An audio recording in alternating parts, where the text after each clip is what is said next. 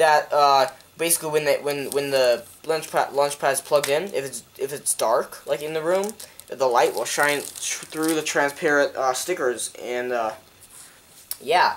And as you can see here, right here on the bottom, you really can't see that well, but because of my stupid lights.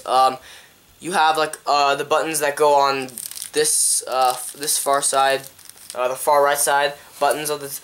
You have the mixer, the crossfaders, loops, all that. So, alright, thank you for watching this very exciting unboxing and first look. If you have any other questions, or you would like to see a performance test and a demo of this amazingly amazing device from Novation called the Launchpad S, check out my channel. Don't forget to click the like button if you guys enjoyed this video, or if you're just like so stoked for this product. It's actually it's a pretty new product.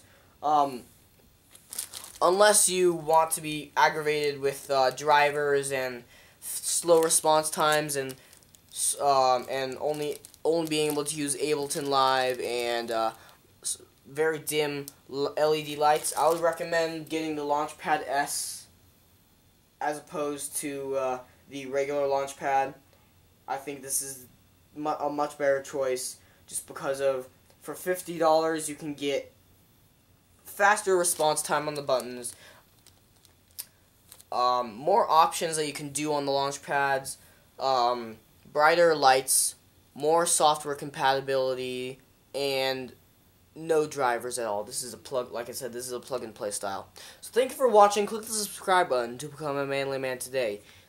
I'll see you guys in my next video. Have a good one.